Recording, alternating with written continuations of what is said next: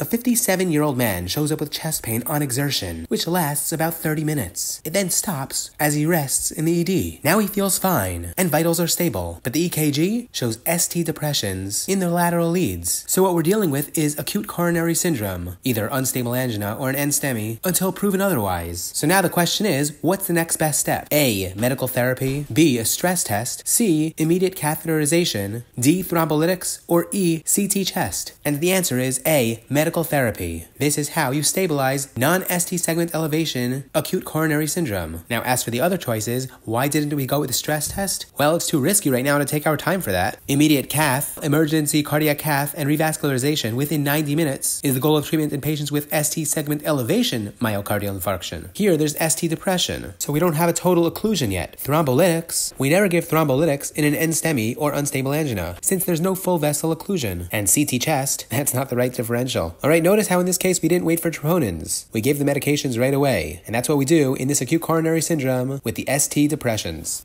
Alright, I hope you enjoyed this case.